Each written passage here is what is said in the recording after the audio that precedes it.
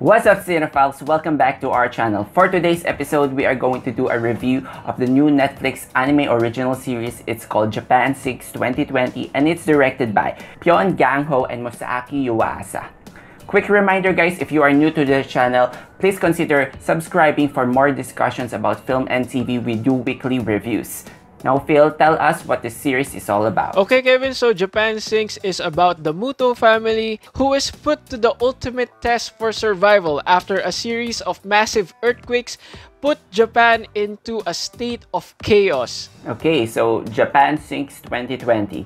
I would like to stress on the year 2020, adding that title really puts it on a pervasive and ominous tone. Even if it's on an animation, it really doesn't hold back. And what I realized is that when there's an earthquake, apart from the aftershocks, a lot of natural disasters will follow. Like there's a volcanic eruption, poison gas, tidal wave, then another earthquake. Every episode there's a highlight of each natural disaster, and with that we're going to lose some characters. It's really a tale of resilience using their skill sets to grasp for the survival. With this 10 episode arc, I felt like the season has done so much. When we say apocalyptic shows, the pervading tone for most of the part is dark, gritty, and the sense of hopelessness. But this series, from this opening credits, you can find that there's a moment of serenity, which kind of felt weird at first, but then as the series progresses, I don't know about you, but this one starts to win me over. That much hope that's needed in the last episode kinda justifies the tone this film is going for. So it bounces back from something traumatic to something calming, which ultimately worked for me. So that's the most defining trait of this series has for me. So what do you have,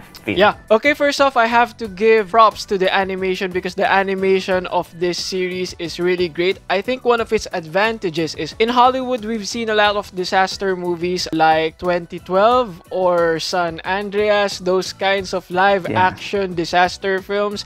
But the advantage of doing an animation film for a disaster film is there's no need to hold back in violence or the gore of it. It really adds to the tension and the stressful vibe that this series really gives. The first few episodes, you're really gonna be stressed about what these people are going through just to survive. So I have to give props to that.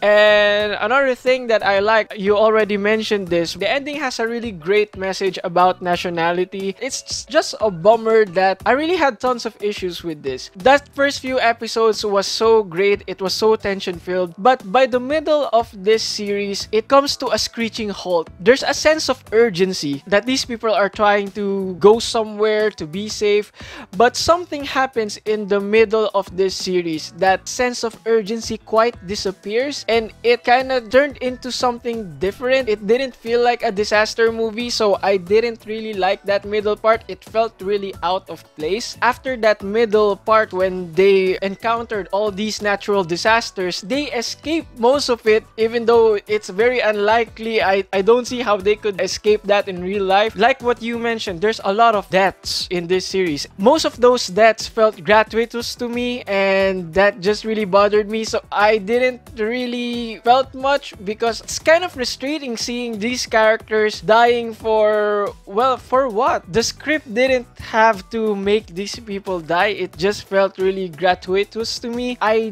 didn't really particularly enjoyed my entire watching of this series. When I said that I love this series, and then you replied back with I didn't particularly like it, I started to take note because I've done so much reviews with you, and when you said something like this, my head starts thinking like, what part did Phil did that like? Probably the middle part, I said to myself, because that part, I have to agree that feels detached. The sense of urgency is bogged down. The title of the series, Japan Sink, will it sink? So something tells me that you know already the answer about this, because this will be an underwhelming show if they don't live up to its title. Looking at on a scientific perspective, not every island on Japan will sink. Not every prefecture of Japan will sink.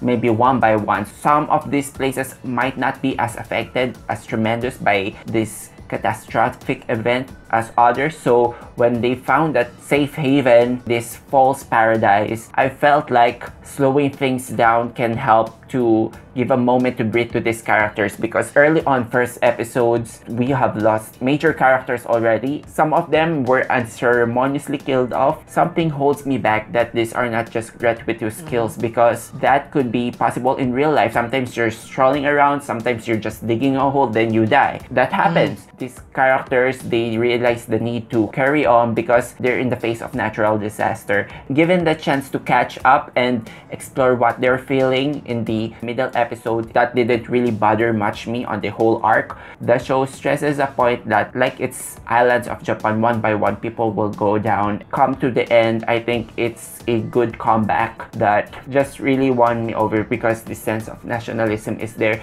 And also, it kind of redefined the perspective of Japan. We have supporting characters here who you can accuse as being racist, but in this phase of disaster, Japan can't really stand on its own. It needs the help of other countries. As we tackle on those themes, it ultimately grew to something more meaningful. We started on the core group of the family, just like any other Japanese animation. And then throughout their journey, we meet strangers with different perspectives.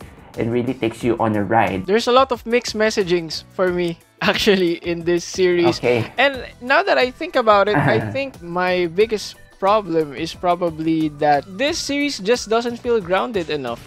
For the first few episodes, I loved it. It felt really grounded in reality, even though this is quite the massive disaster. We all know that this can still happen in real life. So what they are experiencing, what they're struggling during the beginning really felt grounded to me. But as this series just keeps going on and on and on, it just didn't feel as grounded anymore. Maybe I've been expecting something like Grave of the Fireflies for this series, but of course, that's a bit of unfair expectation from me. But again, the ending message about nationality, I won't take away from that, because I think that they did that effectively. If it weren't for that, I would have given this movie an even lower score.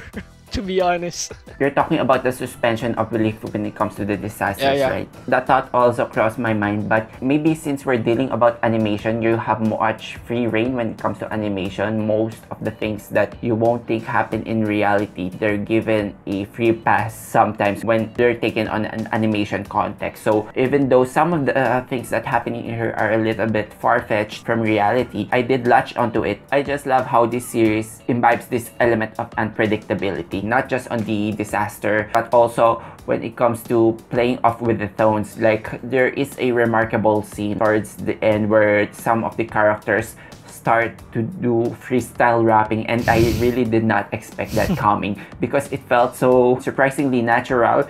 And those light-hearted moments, I don't know if that worked for you, but I think that really balanced this movie from that generic dreadful tale that we've seen so many times, and adding that flair, letting its characters shine, because we have a lot of supporting characters here, and given their time here, I think they really transform the perspective of our young minds, especially Ayumu. At some point, the series starts to feel like a slasher film, like, oh, is this what we're going for every episode? It's like Final Destination, man. Die?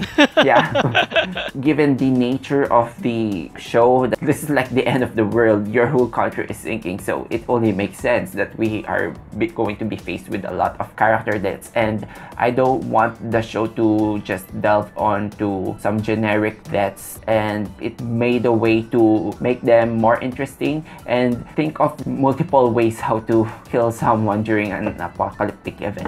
So in conclusion, yeah, I think the animation is great. It has an amazing message at the end. The earlier parts of this is great. It's very tension filled, but I just didn't feel like it's as grounded as I would love it to be. And I think the middle part bogged down the pacing and the sense of urgency of this series. Something that I've learned though, if you're in a disaster situation, it's really not advisable to take pictures. Every time they take pictures, I knew something was gonna freaking happen. So that's something I learned, at least. But overall, I'm going to give this series a 3 out of 5 stars. even though this series is something that we don't really need. But then again, the year 2020, this is not news. We are so accustomed with all the bad things that's happening. So why don't you indulge yourself in this hyper-realist scenario? The show has hit so many marks when it comes to entertainment, thrillist aspects, and to delivering its themes. That tone that I haven't seen, honestly, anywhere. An apocalyptic show. Okay. It's something that I really enjoyed. So I'm gonna go as high as a 4.5 out of 5 for this one. Wow. Yeah. Okay, so that's it for our review of Japan Sinks 2020. If you liked this video, hit that like button and subscribe to our channel. Also guys, we want to know what you think. Tell us on the comment section below. Thank you for watching. Until then, see you on the next one. Bye bye guys. Bye.